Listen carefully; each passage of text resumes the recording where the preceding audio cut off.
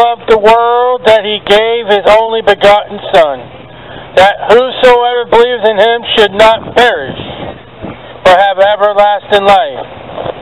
For God sent not his Son into the world to condemn the world, but that the world through him might be saved.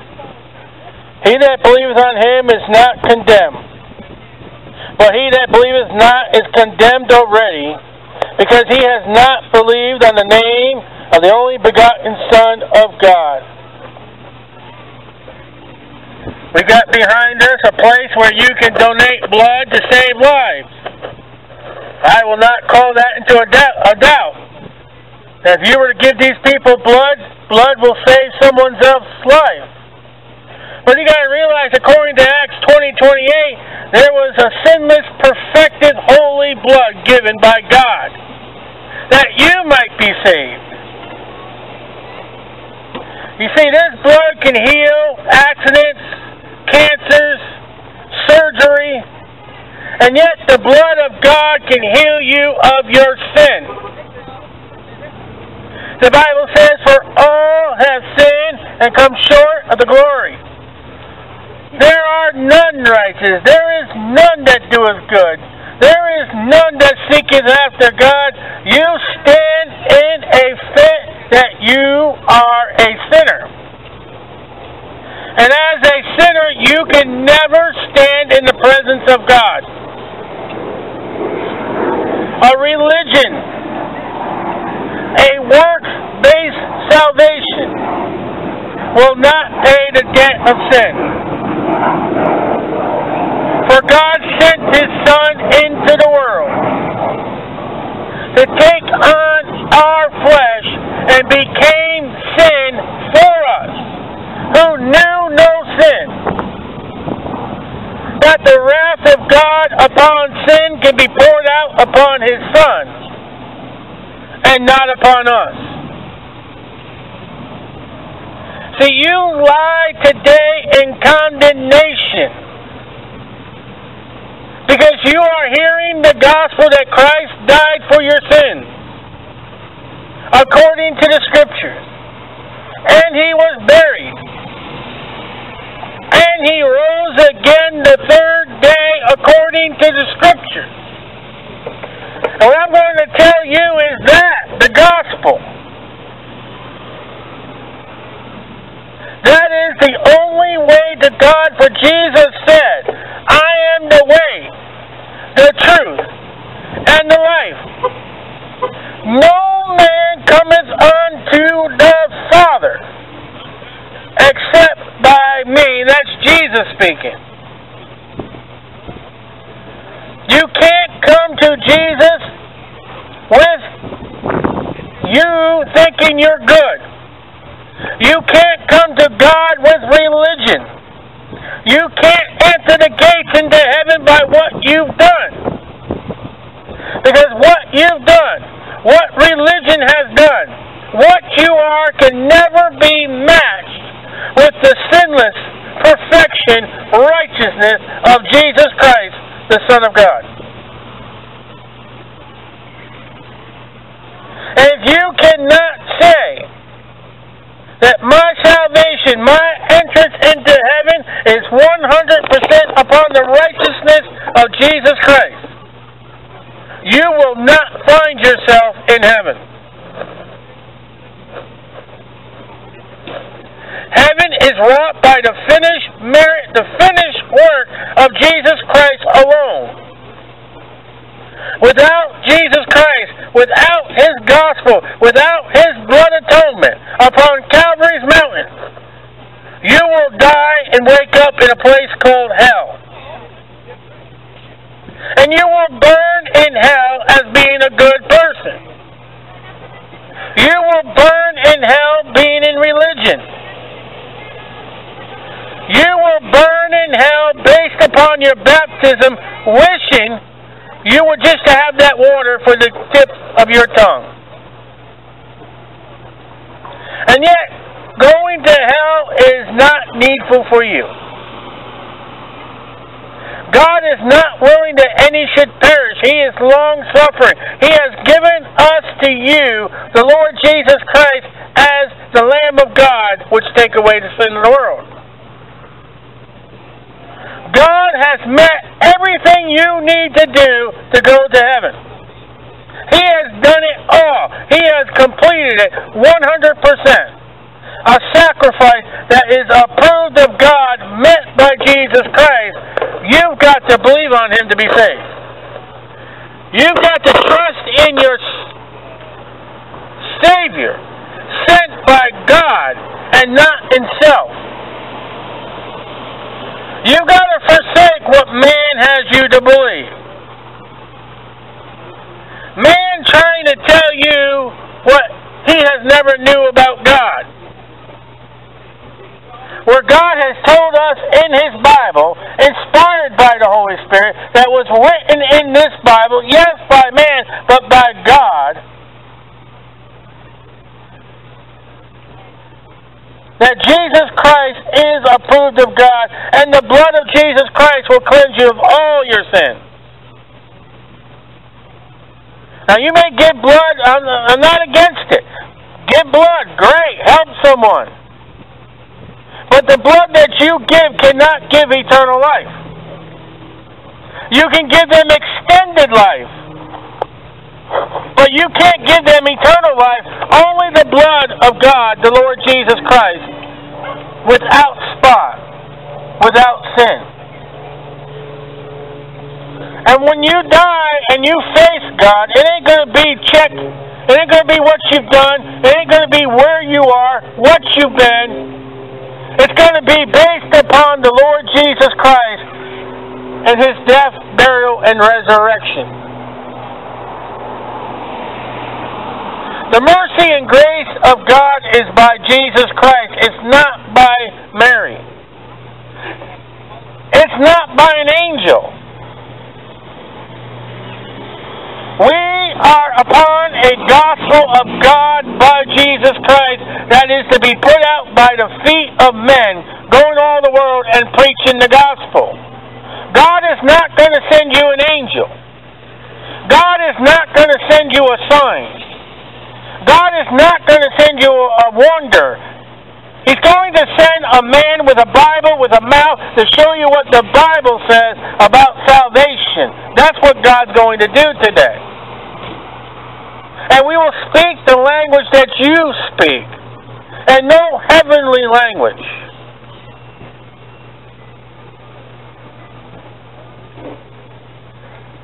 So if you're looking for this great experience in your life, it is for you to repent and to believe on the Lord Jesus Christ to be saved. That is the only greatest experience you're going to get. You're not going to feel anything before you put your faith in God.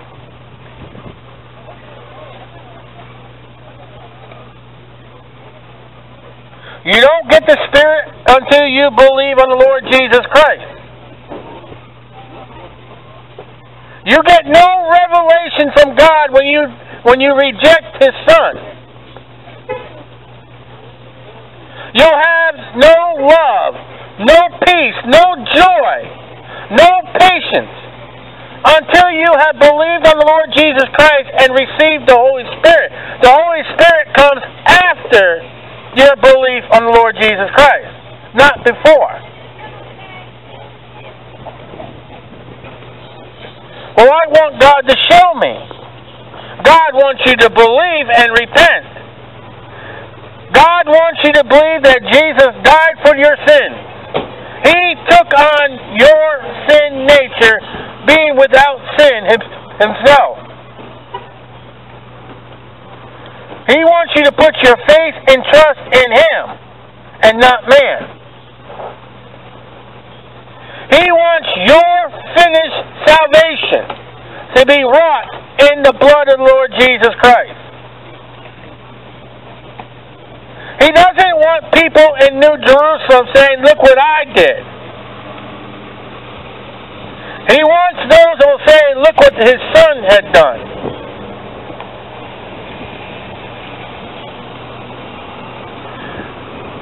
Those who have believed in the Lord Jesus Christ, those that are approved of God when we get to heaven, we'll be praising the Son and not ourselves. All praiseworthy and honor belongs to the Son. And yet, some of you here stand and will say, I'm good enough to get to heaven. Well, I'm not going to sing praises to you.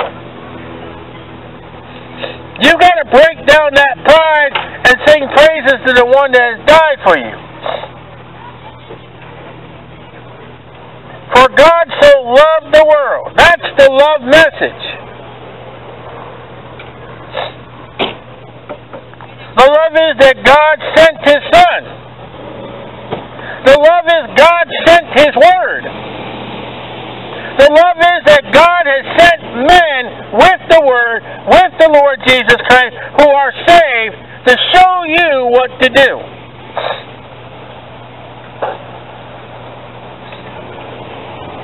The heavenly directions to God is through Jesus Christ and Jesus Christ alone. You have got to come to Calvary's hill. You've got to come repenting, sorry, acknowledging how wicked we are. Jeremiah says our heart is just filthy. It is wicked. It is vile. And if you knew the heart of the person you're doing business with right now, you would take your money, put it back in your pocket, and walk away. And yet God knows both of your filthy hearts.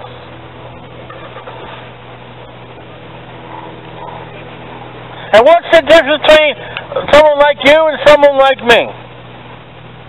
My wicked heart, the sins have been washed in the blood of the Lord Jesus Christ. They have been cleansed. I am a child of God by Jesus and the Holy Spirit. I am free from sin. If you're not free from sin, your death is not sure where you go afterwards. Because if you're not free from sin, you do not have the Spirit, you are not saved, and you will burn in a place called hell. Hell for you is where you pay for your own sin, rather than Jesus. Hell is where you say, I can do it my way. Hell is, God, I'm much better than your Son. Hell is cash, check, or money order, or charity. New Jerusalem is by the blood of the Lord Jesus Christ, the Lamb of God, which take away the sin of the world. New Jerusalem is for God so loved the world that He gave His only begotten Son, that whosoever believeth on Him should not perish, but have everlasting life. He that believeth on the Son has everlasting life. He that believeth not the Son shall not see life, but the wrath of God abiding upon him. We're all living. And the Bible says that there is an afterlife.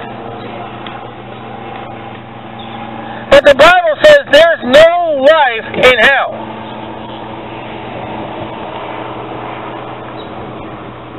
And yet you'll spend all eternity there. And you don't have to. Just come to God's Son. Come as you are as a sinner. Repent of your sins. Plead the blood of the Lord Jesus Christ.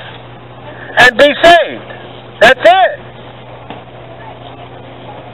And that will change your destination from hell to heaven by the belief of the Lord Jesus Christ.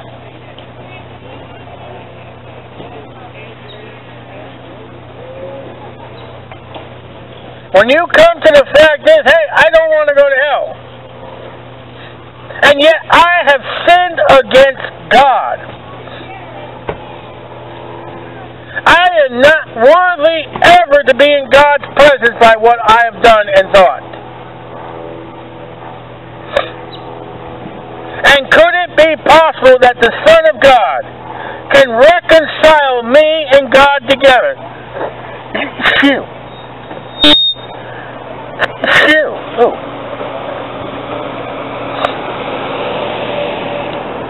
And since I am so absent from God being a sinner, that the only intimator between me and God is the man Christ Jesus. Now the person that you think that's between you and God, if it's not Jesus, you have no hope. Mary can't save you. The taking or shedding of people's blood can't save you. You've got to have a man for salvation. You've got to have the sinless man for salvation. You've got to have the Son of God as your salvation. You've got to have the man that is of Judah as your salvation. I'm sorry, but if you belong to the KKK, you can't be saved because Jesus is Jewish. You can't be a Roman Catholic and say, oh, Mary's not the Son of God. You can't say, I'm of Islam, because God will not come to you in an angel, as the Mormons. And you can't be a Jehovah's Witness and say God is not Jesus and be saved, because Jesus has to be God. Jesus has to be of the Jewish nation. He has to be of Judah. He has to be a man. He has to be the salvation. He has to be sinless. He has to be everything that God has wrought for you to be saved, and you can't meet that. Now, you may name your child Jesus,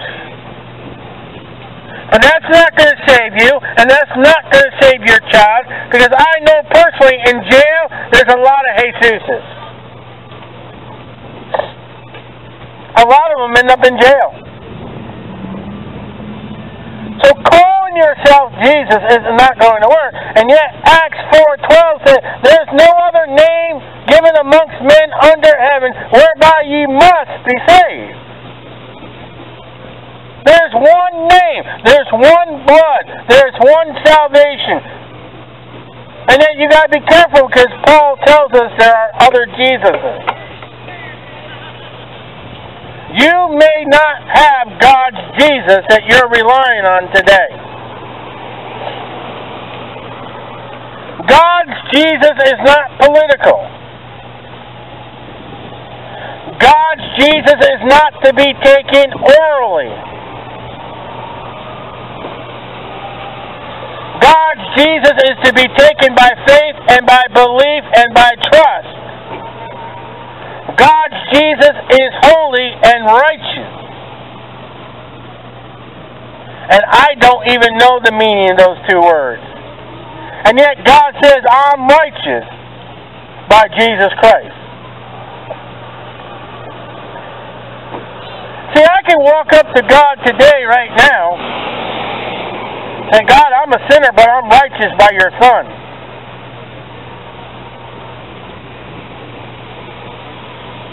The only righteousness that will save you is the righteousness of the Lord Jesus Christ in His shed blood.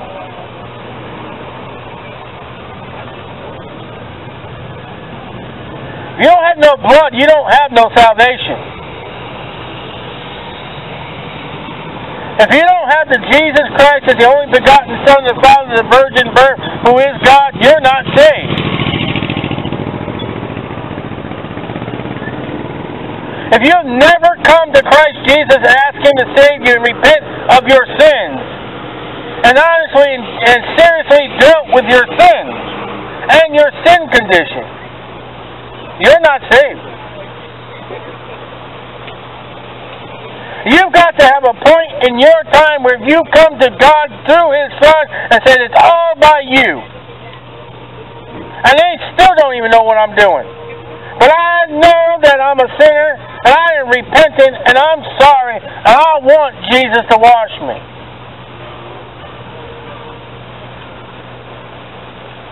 And it's not just a prayer. It's got to come from the heart. It's got to come from the Word. The Word is thrown out of salvation today. I'll stand here and I'll quote from you book, chapter, and verse. God reaching out in Isaiah 1 to you. Come now, let us reason together. Though your sins shall be as scarlet, they shall be white as snow. God is reaching out for you to be clean. God's reaching out to you today to come to His Son. God is wanting you today to believe on His Son, to be saved, to have your name written down in the Lamb's Book of Life. God does not want to cast you into hell. He has sent men like me with the Bible that you may hear what He demands of you, and yet gives you a free will. So you can't be forced. I can't force you into salvation. It's got to be of your own free will.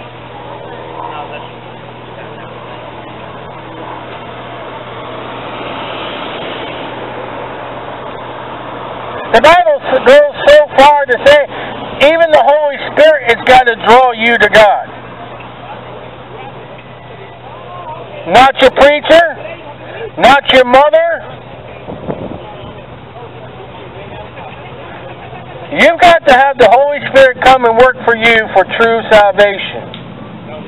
And you've got to come to the Lord Jesus Christ. For God so loved the world. That's past tense. The love of God was shed abroad upon Calvary's cross when Christ took on all sin. The Lamb of God which take away the sin of the world.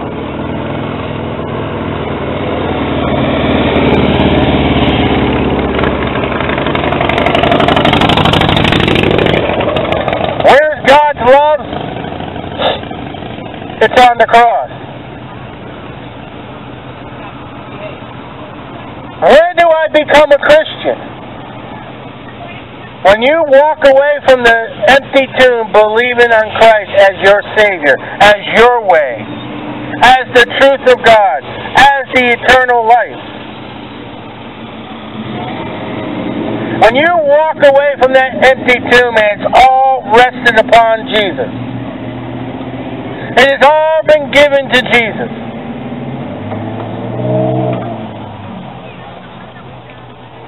You walk away from that empty tomb as a believer.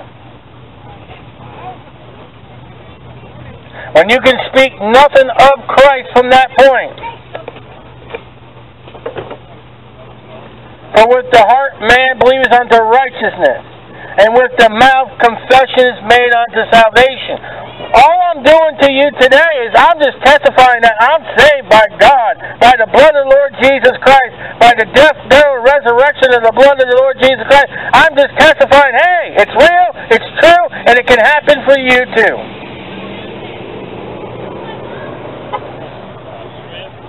My heart has believed and my mouth won't shut up.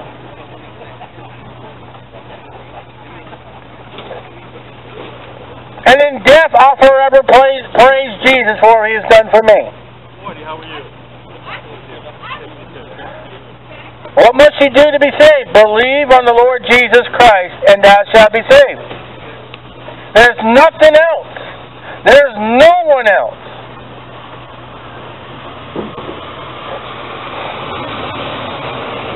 And yet, as an atheist, God calls you a fool in Psalms.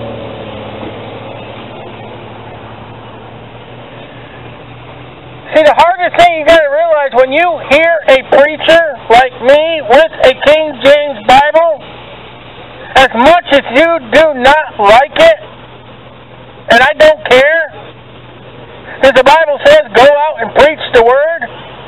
As much as you don't like it, you are without excuse anymore.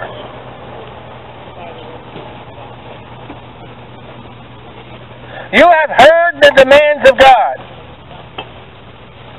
You have heard the payment of God. That Jesus saves and Jesus saves alone. And when you walk away, whatever you were relying on, rejecting what we've been preaching to you, you will stand guilty before God. And you can never tell God, I never knew. I have abolished your excuses. In the love of God, of course. By preaching that God so loved the world that He gave His only begotten Son, that there is no other. It is your free will to believe. It is your free will to disbelieve. But the Bible says God is right.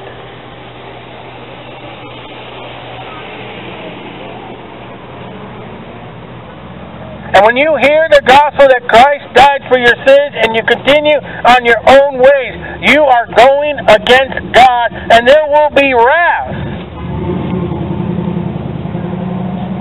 And if Jesus Christ doesn't pay for your sins, you will pay for your sins in hell. And you will pay for your sins forever.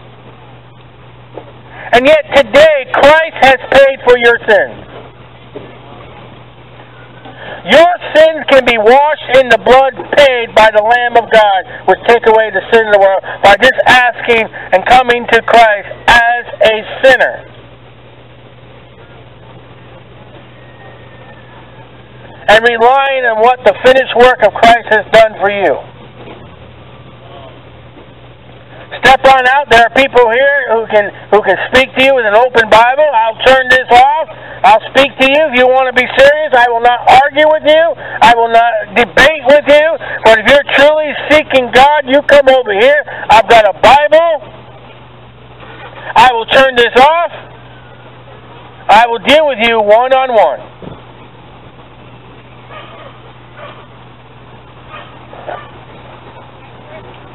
See, right now I'm loud so all can hear. I want the message that Jesus says to be heard by all, excluding none if all possibility.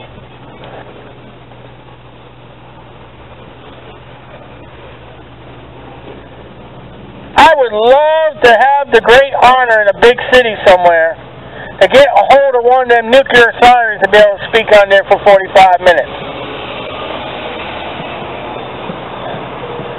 And I won't give you sports, weather, any kind of nonsense.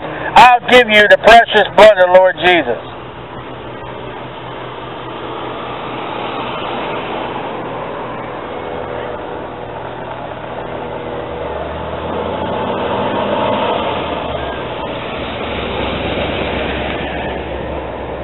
Rest assured that death is coming. The wages of sin is death. Your eternal hope, your eternal damnation lies on what you do before you die. To believe on the Lord Jesus Christ to be saved, or to reject the Lord Jesus Christ and be lost.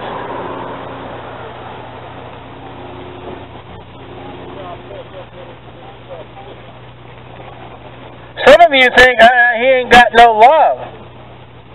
He doesn't care.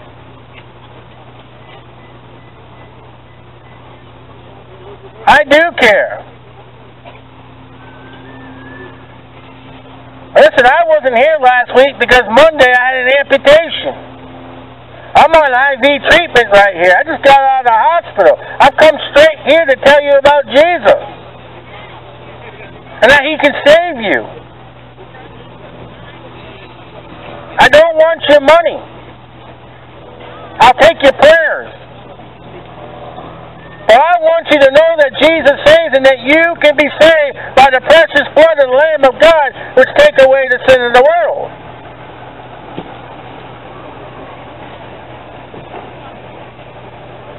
what I want. And if you're here every week, I want to hear every week. And if there's new people here, I want them to hear about the saving grace of Jesus Christ that they may never heard before. I want your ears to ringle in that Jesus saves.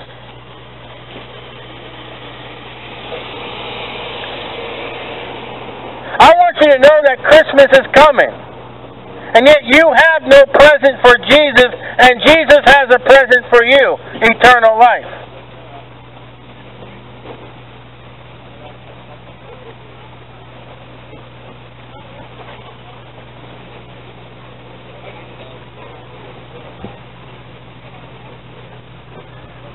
Death is coming. You're going to be glad that you ever received Christ, worshiping, hollering, hallelujah. Or you're going to be most miserable and damned if you reject.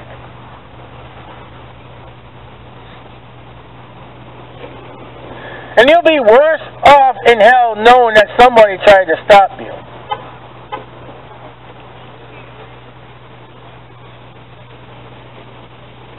It'll be worse to know that someone actually really showed true love by preaching the gospel. And that true love is the one that loved you, that died for you upon Calvary's cross.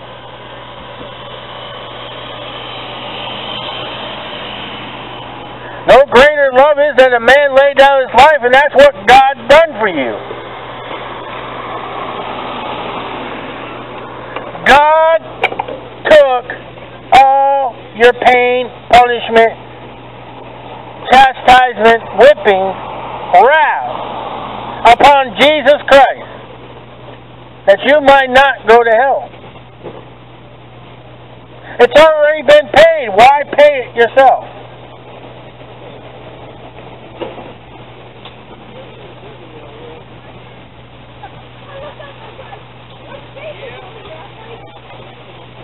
I mean, if you had a credit card that you paid off full, would you keep paying? Your balance is zero, and you keep paying. That'd be nonsense. And yet your sin debt could be zero by the blood of the Lord Jesus Christ.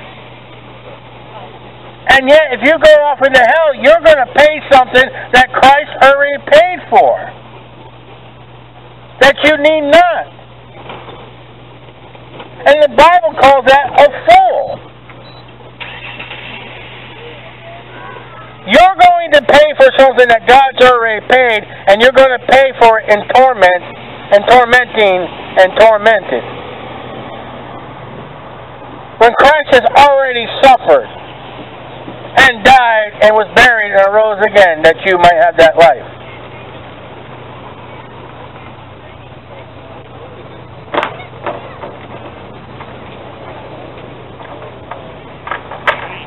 And when you rest your sins in God, when your sins are washed in the blood, they're forgotten, they're erased, they're gone. Is there anything God can't do? Yeah, He can't remember your sins under the blood. Is there anything God can't do? Yeah, He cannot ever lie. Is there anything God cannot do? He cannot resist a sinner that's going to come to His Son for repentance. Is there anything God cannot do? He cannot let you into His heaven unless it's by the blood of the Lord Jesus Christ, His Son.